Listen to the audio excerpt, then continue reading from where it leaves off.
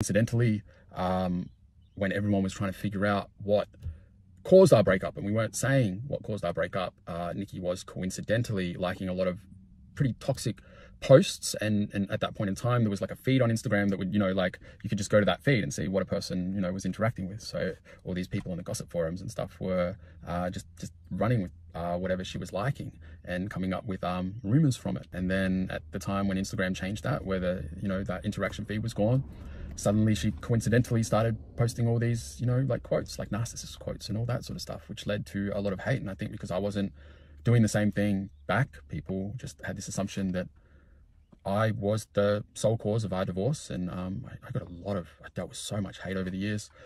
From what I know, the cheating rumor started from I'm pretty sure a burner account leaving a comment on one of Nikki's Instagram photos about how I cheated on her, and it gained a lot of traction and remained there, and people assumed that was the truth. And then there was a woman who made a video titled "Jamie Perkins Cheated on Nikki," and it was to the point where when you type my name in YouTube, I believe it's still like that, when you type my name in YouTube, type Jamie Perkins, the sort of autofill at the end is cheated.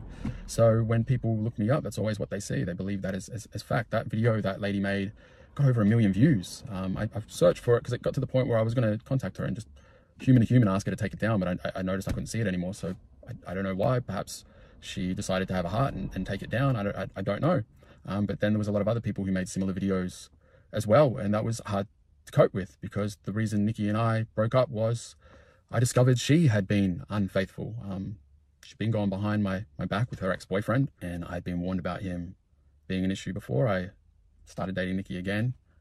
And the first year of our marriage, I discovered that she had been secretly keeping in contact with him, and I didn't see her side of the messages. I saw the Facebook message. Like back then, Facebook used to email you a receipt of the message, and I had logged into my Hotmail, and her Hotmail was still logged in. And I saw all these messages from him, but she had deleted them on her Facebook, so I didn't know what her responses was. But this guy had been saying he was in love with her, and he had told her to leave me for him. And we'd always hear about him talking to people about how he was in love with her and how he was going to get her back. And I just thought this guy was a joke. I didn't think much of it. And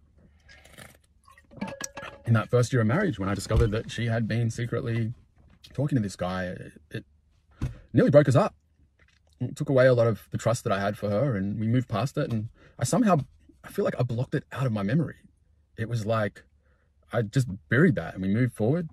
And I never thought I would have to worry about this guy again. And I won't go into details, but I discovered some things I never thought I would discover to do with her and him. And I left. Our marriage had been struggling for a long time. For about 3 years or so, I had been desperately just trying to do everything that I could to fix our marriage, to make her happy, to give her what she wanted. Our marriage kind of went on her timeline. I was just always obsessively reading books on marriage, seeking out different marriage counselors, begging to go to counseling, and we went to 3 different counselors over 3 years in hopes that one of them could help.